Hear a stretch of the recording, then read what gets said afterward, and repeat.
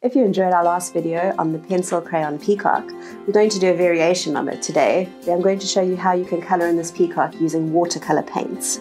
Now, some people find watercolours really intimidating. This is a nice, easy picture to get you started. All you're going to need is a piece of cardboard, your pencil, and a watercolour set. Let's get started. You can click on the link in the description below to download a step-by-step guide to help you through this video.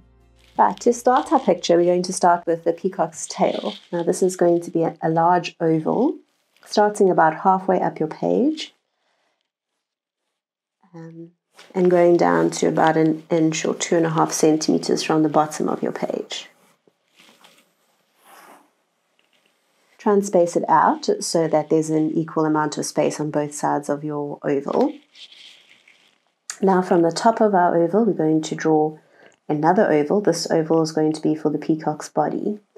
It's going to be much smaller and at an angle lying down.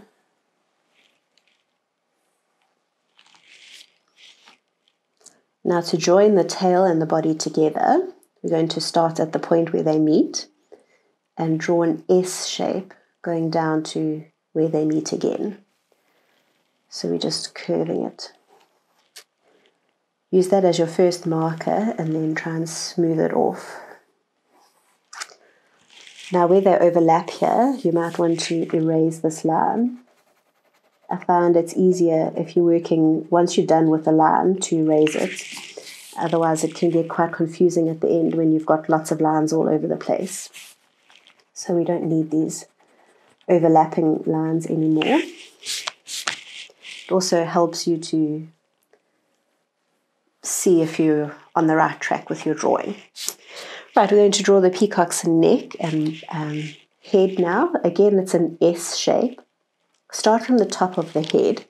Now, the peacock's going to have a crest on the top of his head, so you don't want to start too close to the top of the page and you don't have space for his crest. So come down a little bit and again use that S shape and join it to the edge of your oval. And then you just round off that S. As you get to the bottom of the neck, bring the two lines closer together so it should taper off. Okay, again erase any lines that you don't need. And then you're just going to add his beak. It's a hooked beak, almost like an L shape that's joined together, so two L shapes. Add his eye in, just drawing a simple black dot in his eye. And then you're going to do his crest. Draw 4 curved lines coming out from the top of his head. And then the crest is kind of like a rectangular shape, but it's a bit scrunchy and wonky. Now that we've drawn the outline of our peacock, we're just going to add a little bit of shading on his body here. So the pattern of his feathers on his body, it's kind of like a fish scale. So start with the fish scale, just a simple fish scale. So I've done 1 scale there. The second one I'm going to do 3.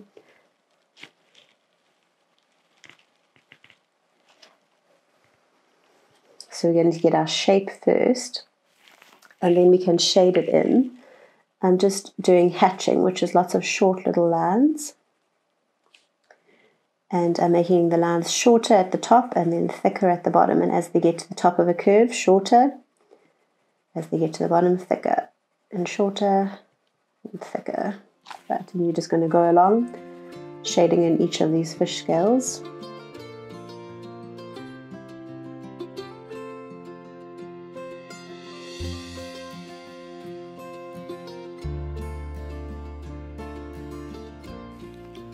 Right, now we're ready to paint.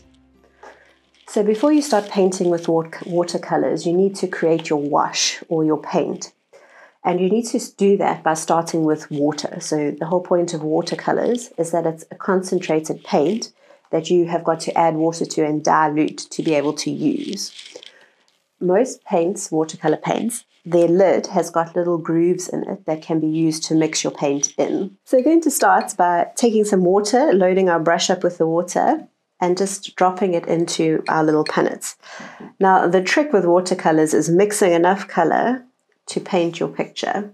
So the peacock's tail is quite big, especially if you're using an A4 sheet of paper. So I'm going to dip it in my water about 5 or 6 times to make sure that I get enough paint. We are going to be using 2 washes or 2 colors in our picture.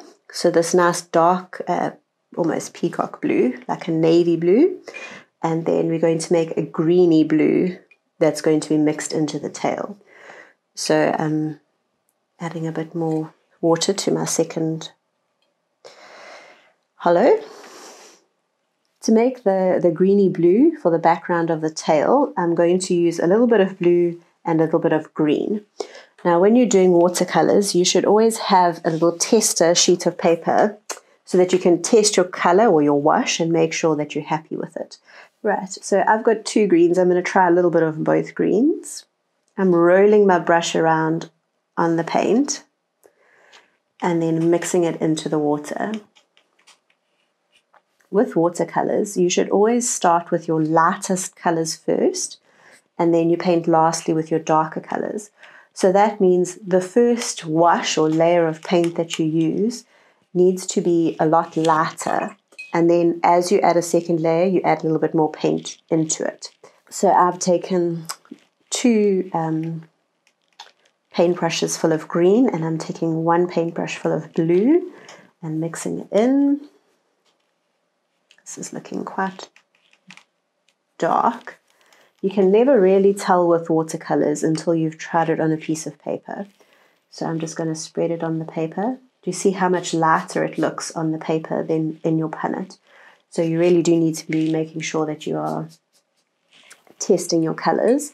I'm going to add just a little bit more of the green to my color. When you use your paintbrush with watercolors, you don't go straight down like that. You need to have your hand at an angle and use the side of the paintbrush. Right, I'm happy with this color. I'm going to go ahead and start painting. Now with watercolors, once you start painting, you are committed and you need to carry on until you finish that little section.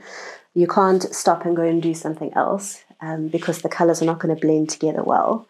So make sure you have your paint ready, your paintbrush, and some water on hand so that you can fix any mistakes really quickly. So I'm loading my brush up, rolling it around in the paint to get as much paint as possible on there. And what we're going to do is just paint in this whole tail area. So I'm going around the edges first. Now I want it to be a little bit blurry around the edges. So what I'm going to do is just dip my brush in water and go over these edges. Kind of blends out the color for you a little bit. So if you want to get a lighter shade of a watercolor, just dip your brush in water and go over it. It also helps you to blend the colors together. So if they've started drying, you add a bit of water to it and it helps make it spreadable again. Okay, so we're just going to go over this whole tail area. The larger your brush, then the quicker and easier this will be. So if you've got a small brush, you should perhaps draw a smaller picture. It will be easier to paint and get a nice smooth finish. Right, so I'm just going to dip my brush in the water again to help me spread this paint out.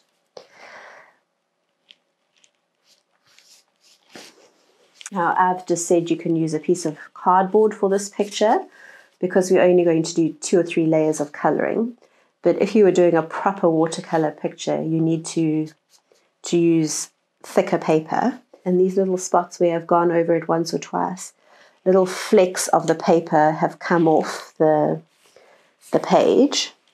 And if that starts happening, you just need to leave it to dry for a little bit because it means you're pulling up parts of the paper and you're eventually going to make a hole in your paper if you keep going.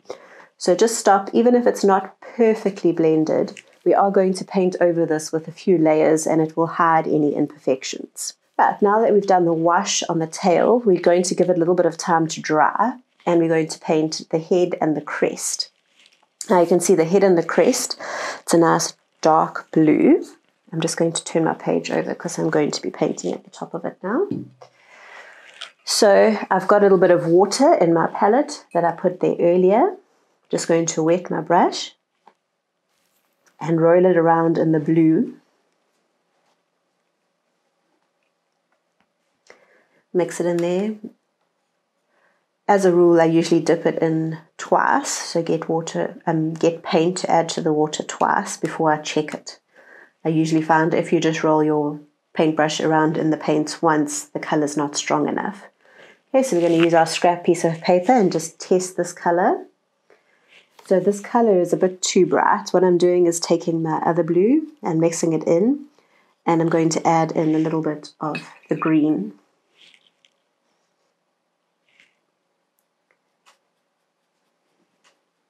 If you like the bright color, you could also leave it at that, but I'm trying to go for the color of a peacock. Oh, that's looking very similar. So that means I'm not adding enough paint to it. So go again, add a little bit more green.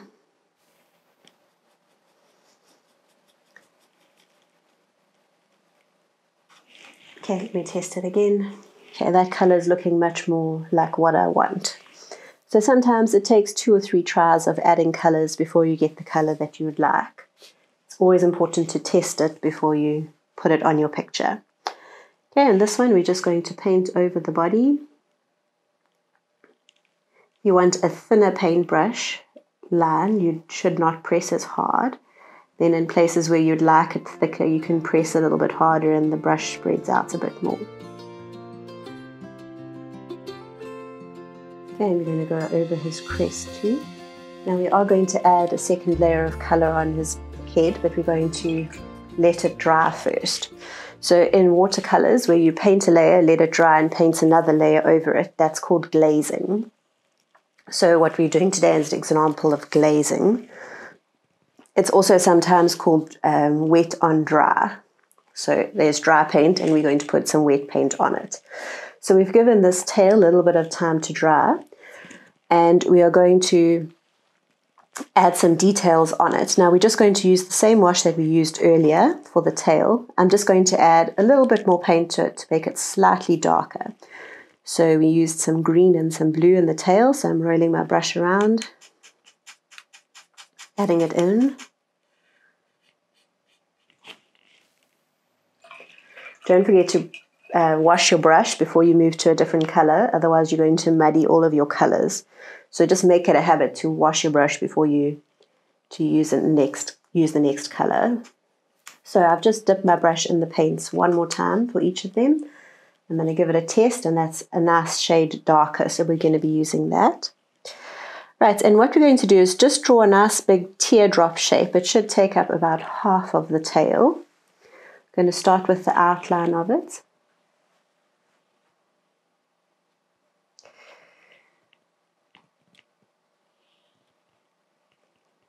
Now you can see at the top here, the paint was still a little bit wet, so it's bleeding, and at the bottom it's dry. It's a nice clean line.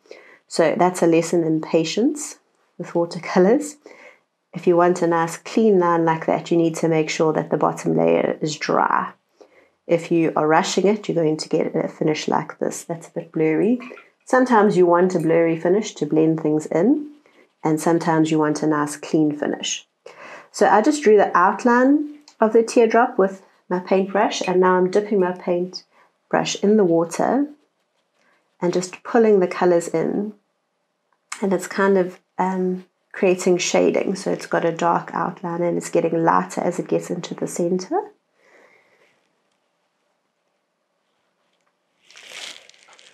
Then I'm going to take some of the blue that I used in the peacock's head, and I'm going to add a few details onto my tail. So I'm just going to repeat this teardrop shape.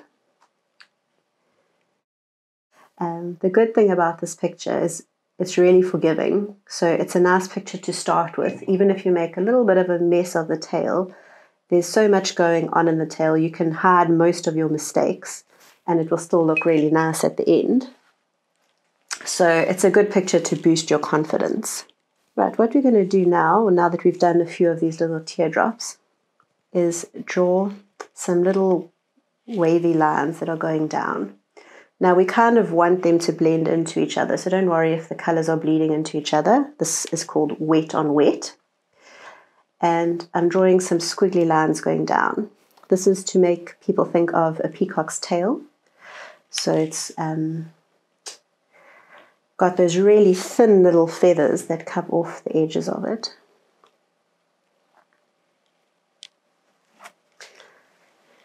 What we're going to do now is give the tail some time to dry, and we're going to do a second layer on the head and the crest. So what's nice about this picture is that you can work on one little bit for some time, let it dry, work on the other half. So you switch between the two. Right, now again we want to make this color a little bit darker. I'm going to get some of my blue and add it into the color that I was using for the peacock's head and crest. So I've dipped my brush in the paint twice, and now I'm going to test my wash. I think I'd like it a little darker. You need to make sure that you've gotten all the paint off your brush before you test it. So if you haven't rolled the paintbrush around in the wash enough, when you test it, you're just getting the straight color from here. So you need to make sure that you've mixed it well before you test it. I'm just going to add one more load of paint.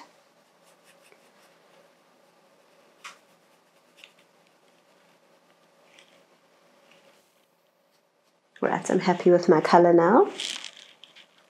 What we're going to do is go over the head and the body again, but we're going to leave some of the first color visible.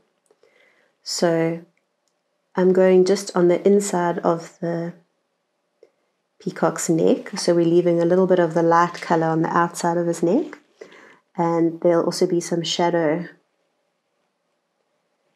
on the bottom of his head, and you can even go around the top of the eye a little bit. So we're just leaving a little sliver of color showing. When you have more than one color on something, it gives it depth. So if you give something just one coat of paint, it can look a little bit flat. But on the crest, we're just going to do some scribbles. You can imagine scribbling with a pencil to make people think of all the little feathers that are on the peacock's crest. Okay, so I'm just doing little dots of color all around the crest. I'm going to leave that to dry and go back to our tail.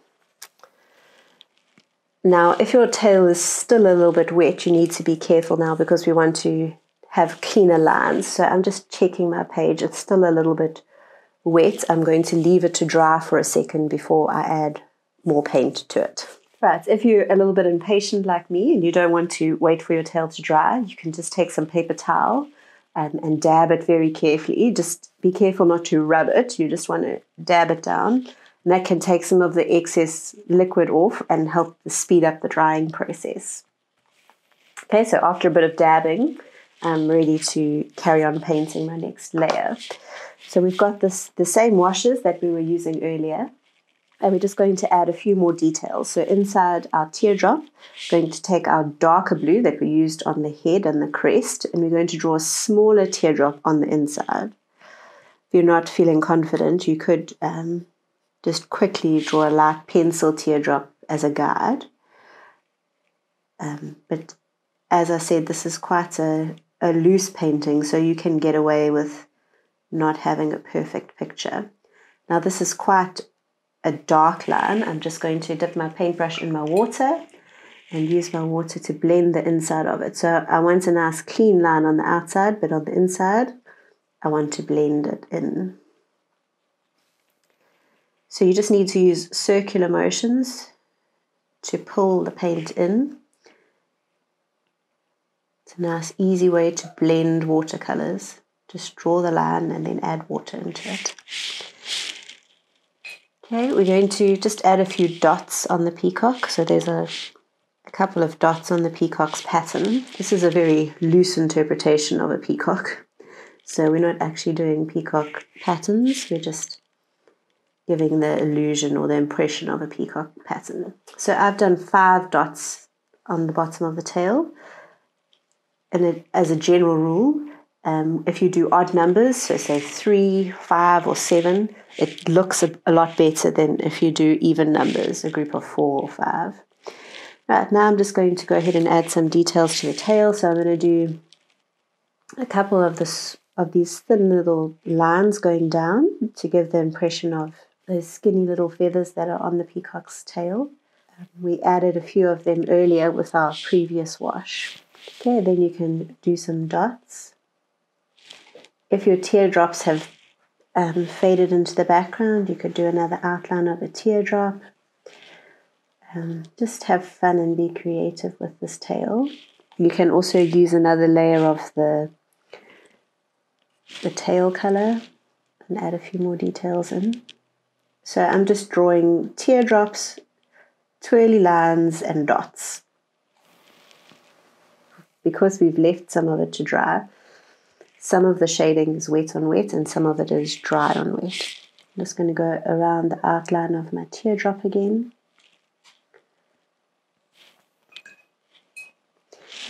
Remember to dip your brush in water if you'd like to blend something.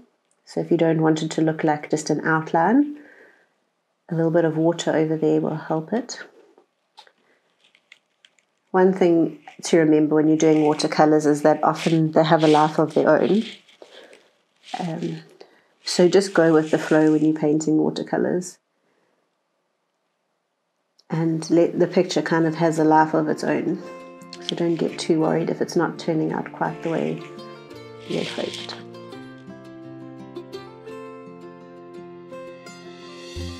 Remember, if you start to see those little lumps of paper coming up, you need to stop. Don't keep going. You're going to make a hole in your page. So I'm going to just leave mine to dry for a little bit. I'm quite happy with how my tail has turned out, but you can keep working at it with your two colors, just adding lots of layers and the twirly lines and little dots and teardrop shapes, just repeating that pattern. Just to finish off your picture, you might want to take a darker pencil or even a black pen and go over some of these details that we've left in pencil. So I'm going to press slightly harder, make the little lines going to the crest clearer, make its eye a little bit clearer, perhaps shade in the beak a little bit. I'm going to add a little bit of dark shading underneath the peacock's body. Maybe you want to go over the fish scales again a little bit darker. Sometimes once you've painted it, the pencil lines that you've drawn fade into the background a little bit, and you need to make them a bit darker so that they stand out in the picture and they're just as strong as the rest of the picture. Right. And that is how easy watercolors can be. I hope you had lots of fun today learning more about watercolors with me. Please subscribe to my channel if you'd like to see more.